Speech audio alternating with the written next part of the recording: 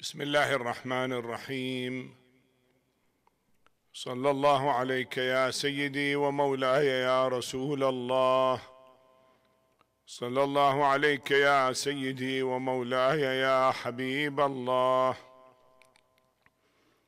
صلى الله عليك يا سيدي ومولاي يا أبا عبد الله، يا رحمة الله الواسعة ويا باب نجاة الأمة. غريب يا مظلوم كربلاء، يا ليتنا كنا معكم سيدي فنفوز فوزا عظيما. لعن الله الظالمين لكم من الأولين والآخرين وألحقهم بدرك الجحيم. قال إمامنا الحسين صلوات الله وسلامه عليه: أريد أن آمر بالمعروف وأنهى عن المنكر وأسير بسيرة جدي وأبي علي بن أبي طالب. صدق إمامنا صلوات الله وسلامه عليه. The subject of Amr bil Ma'ruf and Nahi an al-Munkar is of great importance in Islam, and we know one of the obligatory issues in Islam in Furu' Din is Amr bil Ma'ruf and Nahi an al-Munkar, enjoining good and forbidding evil. The society will not be prosperous unless they practice these two things. Enjoying good means ask each other to perform their religious duties, and whatever good they encourage each other, so that will bring happiness all over the society.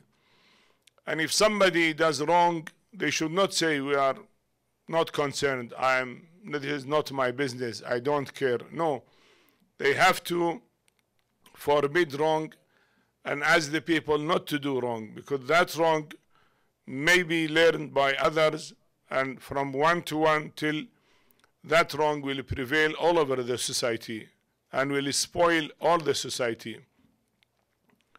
The Holy Prophet ﷺ, once he gave an example that if some people are on a ship at the middle of the sea and somebody wants to make a hole on his own seat, now if the other people stop him from making a hole in that seat, then he will be saved and they will be saved. But if they leave him to do what he wants, that is his seat, he wants to make a hole in the seat, is up to him. But when he make a hole in the seat, naturally water will come and all the ship will be drowned and all of them will be drowned. So he said, if they leave him, he will be drowned and they will be drowned. So it is not that the society say for the wrong things done, we are not concerned, or this is not our business and I don't care. No, that is not correct. We have to encourage people to do good things and discourage them from doing anything wrong or evil. Imam Hussein alayhi salam says about his stand that the aim is Amr bil Ma'ruf and Nahy anil Munkar. It looks there were a lot of wrong things prevailing in the society. The people are not aware of it. And a lot of religious obligations the people should do, but still they are not doing it. So that is creating a problem, and the society deviated from the right path step by step. When the Holy Prophet ﷺ said that if you saw Muawiyah on my pulpit, then you kill him. He has no right to sit on the pulpit of the Holy Prophet. And Muawiyah came to Medina and he sat on the pulpit of the Prophet. And the people were careless about it. Ultimately, Bani Umayyah came, who killed the innocent people, robbed the money of the Ummah, misused the economy of the people, and did a lot of injustice. Everybody was suffering, but still that is what they did, because they have not stopped the wrongdoers from doing that wrong. In other hadith, ولا تترك الأمر بالمعروف والنهي عن المنكر فيولي الله عليكم شراركم ثم تدعون فلا يستجاب لكم. Don't leave the amr bil ma'ruf, enjoining good or forbidding evil.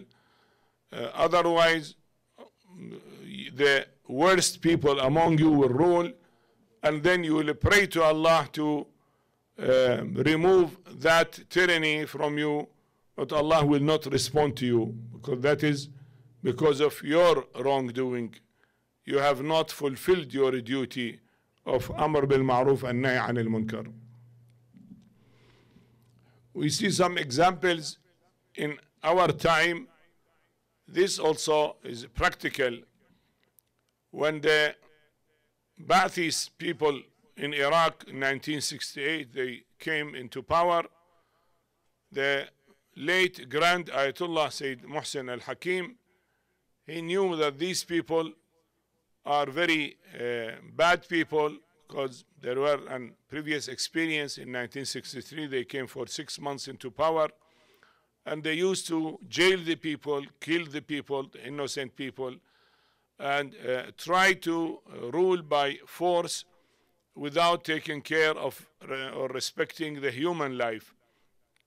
So he started his movement, and he came from Najaf to Baghdad.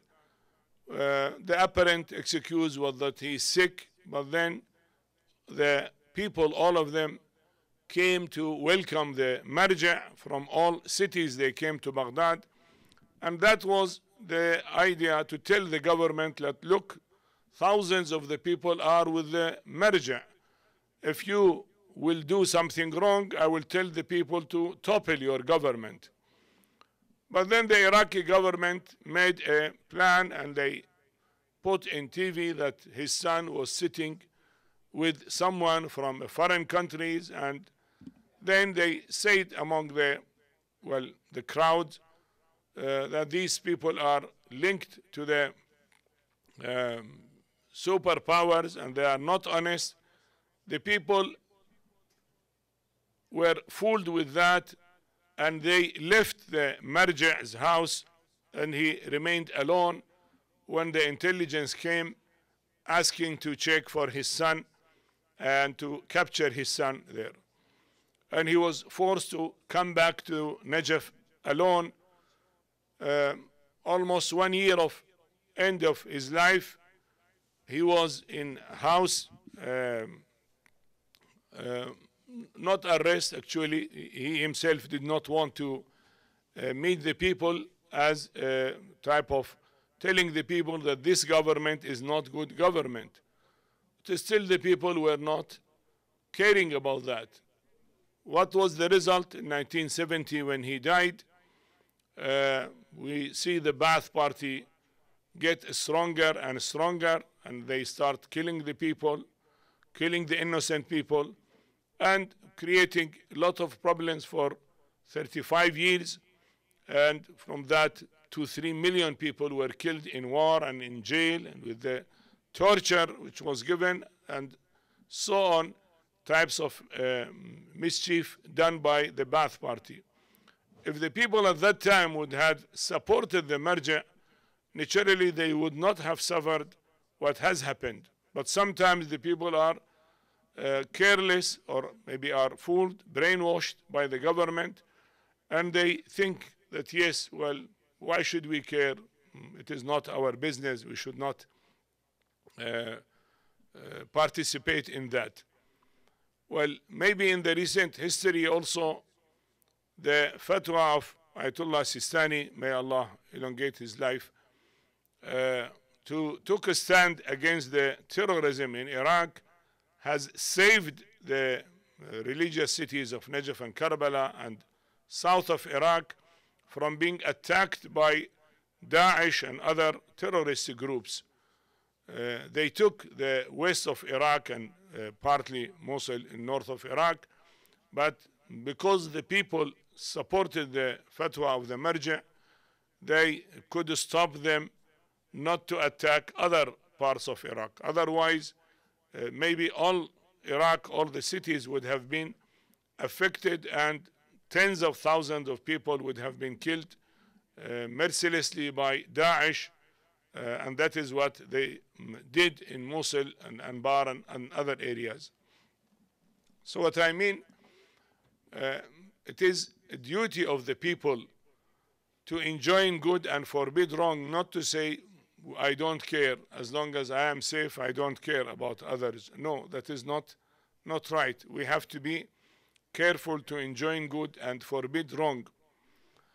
The Ummah at that time of Imam Hussein alayhi salam, because of long duration of ruling of Muawiyah from the year 40 till the year 60, Muawiyah killed thousands of people, followers of Amir al-Mu'minin alayhi salam, and he gave an order that anyone who is known as a Shia, you demolish his house and stop giving the salary, whatever his family deserves, not to be given to them. So his family will suffer, and then they have no house, no shelter to stay there.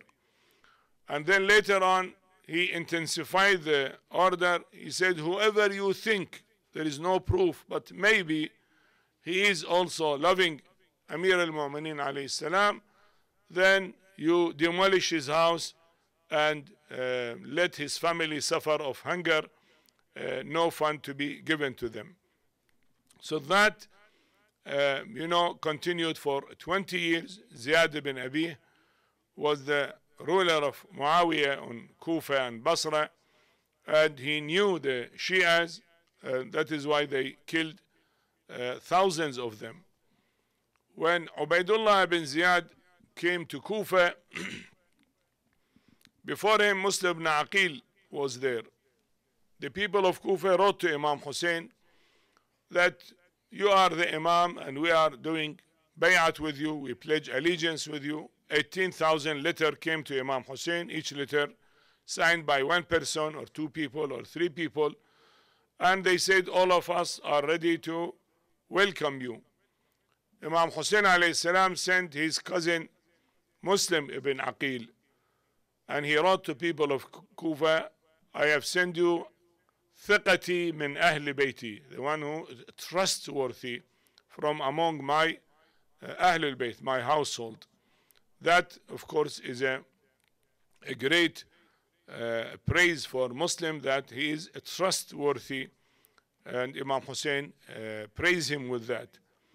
Muslim ibn Aqil came, and the people pledged allegiance with him on behalf of Imam Hussein alayhi salam. And he wrote to Imam Hussein that the people are ready, and there are 30,000 people, they pledged allegiance with me, and they are waiting for your coming. At that time, the ruler from Bani Umayyah side were Nu'man ibn Bashir.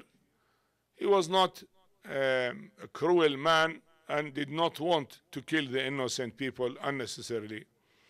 But some hypocrites were there in Kufa. They wrote to Yazid that the Kufa will surrender to Muslim ibn Aqil and Imam Hussein, and you have to send somebody to control the situation. Yazid had Sir John, someone who was secretary of his father Muawiyah, asked him, what should I do? He said, if Muawiyah would have been alive and tell you to do something, will you do it? He said, yes.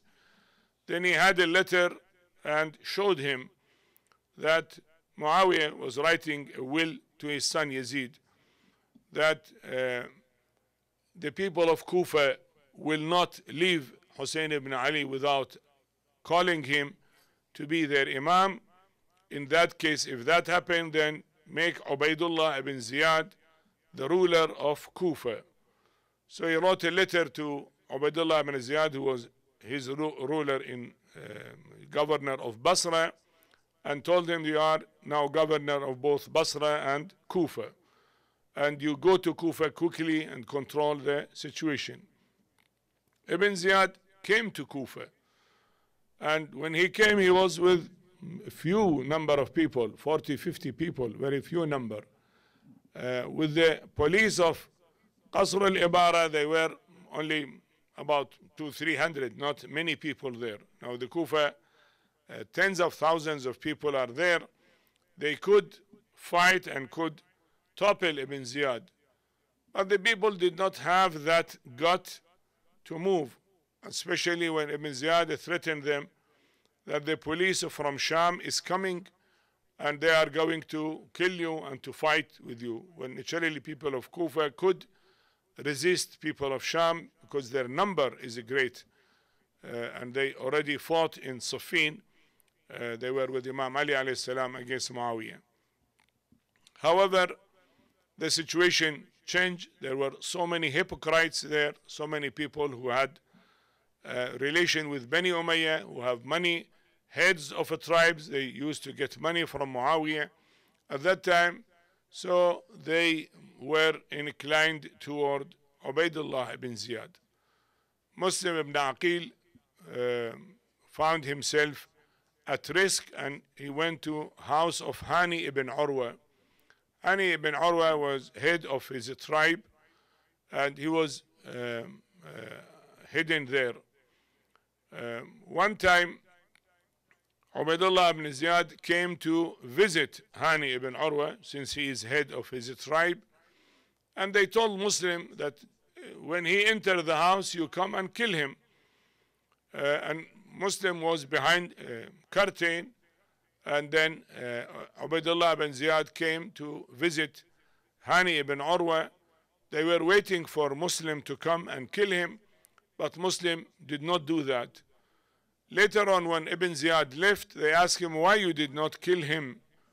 He said, well, I remember the hadith from the Holy Prophet sallallahu alaihi wasallam, al-Islam qayyad al-fatk. If somebody is a Muslim, even if he is my enemy, I am not allowed to attack him. If he attack me, okay, face to face, that is right. But if somebody come innocently and without attack, peacefully, I cannot attack him. Even if he is enemy, he cannot attack. You see, the value, the true values of Islam are represented by that. That you see the enemy there, someone cruel man like Ibn Ziyad, and can be killed easily by Muslim Ibn Aqil. Still he said, no, Islamic values said you are not allowed to attack people when they come in peace. They are not coming in war. When they come to fight, yes, you can fight with them. But if they come in peace, you cannot attack them.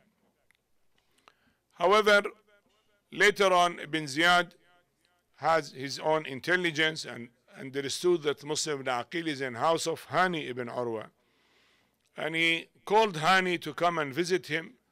When Hani came, he told him that Muslim ibn Aqil is in your house. You have to surrender him to me. Hani refused, and he said that is not possible. So Ubaidullah ibn Ziyad captured Hani and ultimately injured him. His people were 4,000 people. They came around Qasr al-Imara. And they hear their leader is in house of Qasr al-Imara, in that castle of the government, and he is in trouble. But then Ubaidullah ibn Ziyad told Shurayh al-Qadi, the judge, tell the people that your master is alive, is not dead. So he told them that he is alive, and the people said, okay, if he is alive, then we have no problem. They did not say that, okay, let us come and see him. He may be at risk, he may be in jail, he may be in trouble, he may be tortured. See, simply they said, okay, if he is alive, then okay, we had no problem. And they left the castle of government. Ultimately, Ubaidullah ibn Ziyad killed Hani and threw his body from roof down, and now the people saw that their leader is dead, and they kept quiet. You see, they did not practice Amr bil Ma'ruf and Nahy anil Munkar because they were helpless, fooled by the media, by the fear of Bani Umayyah, fear of the army to come from Sham. Well, they could have taken revenge from their master who was killed innocently, and then the situation would have been changed completely. Then Imam Hussein alayhi salam, if he would have come and Ibn Ziyad would not have been there, maybe the people's support were sufficient that he will be the Imam and he will run the Islamic government, and the face of Islamic history would have been changed. But the people sometimes are like that. They take the wrong decision, unfortunately. And that has a very bad consequences, because after that, naturally, Bani Umayyah ruled. And Bani Umayyah used to kill the innocent people, to take the money, the wealth, and spend it lavishly on themselves without caring for the people. Anyhow, Muslim ibn Aqil, when he realized that Hani ibn Urwa was assassinated, he came out to the mosque and prayed the Jama'at prayer. His people who were around him, they were waiting, secretly the time to take a stand, but that now they see they have to hurry for that because of the intelligence of Bani Umayyah and the other people who are with Bani Umayyah. Now the people were thinking that, okay, let us be safe, we will not enter in this fight. The mother used to come and take her son. He said, okay, let others fight, you don't fight, and so on. So after Isha prayer, Musa ibn Aqil looked around, there was nobody even to give him a shelter or show him the roads where to go. Of course, that does not mean there were no Shias there. There were more than 4,500 Shias jailed by Ibn Ziyad, like Al-Mukhtar, like Sulaiman ibn Surad al-Khuza'i, and similar people. They were in jail. Not that nobody was there. So others were afraid because they knew a lot of people were put in jail and some of them were executed, like Maytham al-Tammar and similar great companions of Amir al-Mu'minin alayhi salam. They were killed by Ibn Ziyad.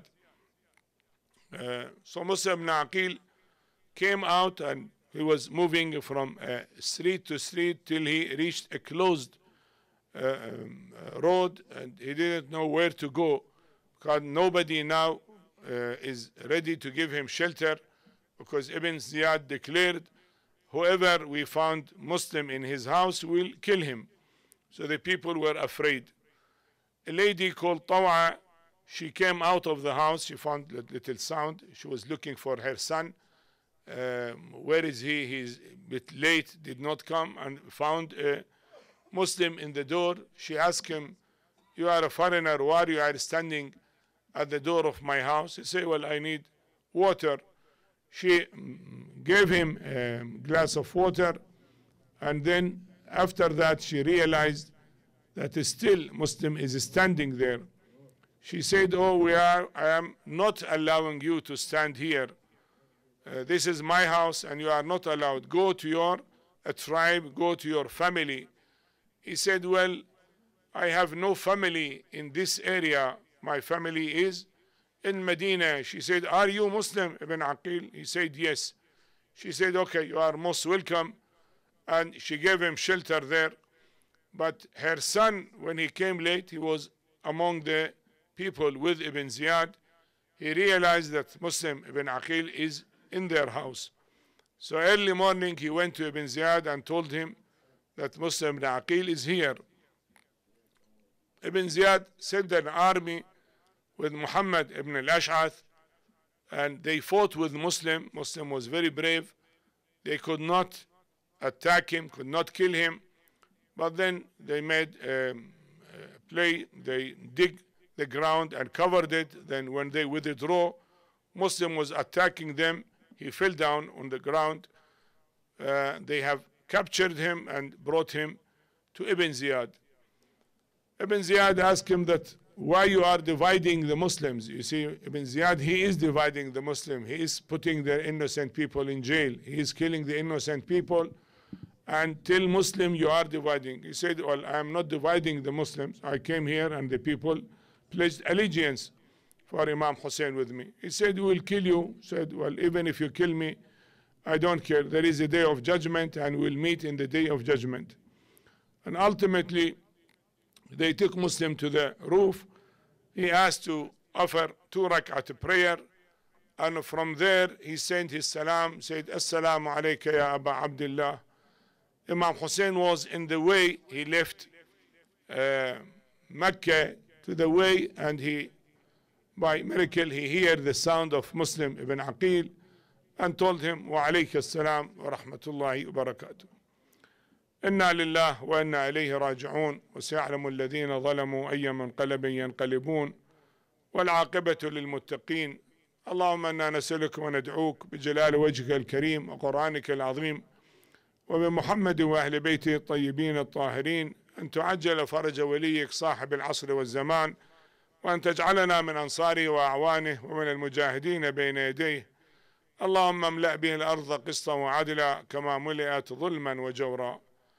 اللهم اقض بمحمد وآل محمد حوائجنا واشف بهم مرضانا وارحم بهم موتانا واغفر بهم ذنوبنا ووسع بهم أرزاقنا واحفظ بهم شبابنا وبناتنا من شر الشيطان وشر السلطان وطوارق الزمان.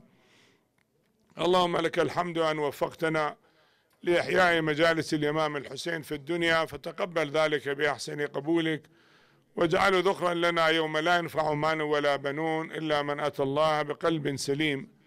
اللهم ارزقنا يوم القيامة شفاعة محمد وآل محمد، ومن حوض الكوثر شرابهم، وعلى الصراط مرافقتهم، وارزقنا في الجنة مجاورتهم في أعلى عليين مع الشهداء والصالحين وحسن أولئك رفيقا. وإلى روح موتى الحاضرين وشيعة أمير المؤمنين ومن مات على الإيمان خصوصا من العلماء والشهداء، رحم الله من يهدي لهم جميعا ثواب الفاتحة قبلها صلوات. اللهم صل. بسم الله الرحمن الرحيم. الحمد لله رب العالمين.